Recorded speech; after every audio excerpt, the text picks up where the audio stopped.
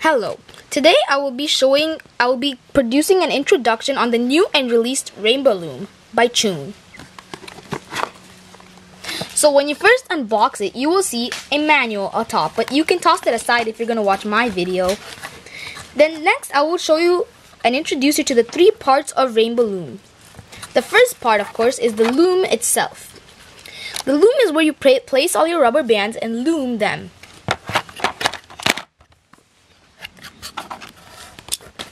The Rainbow Loom, this is called the Rainbow Loom.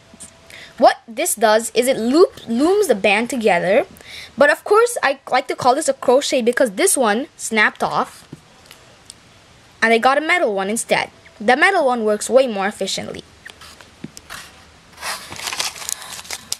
The third part to Rainbow Looms are C-clips and rubber bands. So as I said earlier in this video, rubber bands are used to be placed on this loom and then looped. And then afterwards, you will use the C-clips to attach two rubber bands together like this. You see here how these two rubber bands are attached together by a C-clip? That's how. So these are the three parts of the Rainbow Loom. Now I will introduce you to each part more in depth. So the loom itself can be dismantled and used to make a larger loom by using two looms provided in two different sets.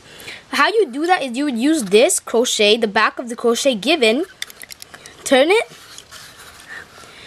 use this head part, bring it in, and then just lever it atop on both sides, and out it comes. Do that for the whole thing.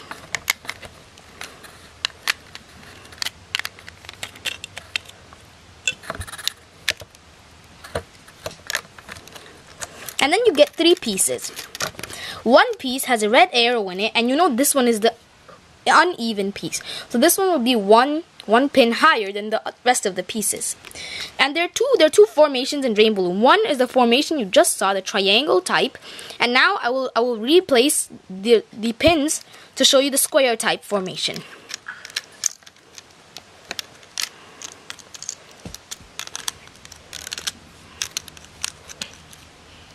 The square type looks like this. It's squared, so when you place the rubber bands, they come in a square rather than a triangle. So let's leave that aside. Now I will show you about the rubber bands. The rubber bands are just, you may think they're ordinary rubber bands, but they stretched very far for their size. And they're also soaked in water, as Chun has stated before, to be nice and flexible and make sure they don't rip like other rubber bands. So basically that's all there is to it to making Rainbow Loom. So this is goodbye from Mr. Tutorials for Dummies.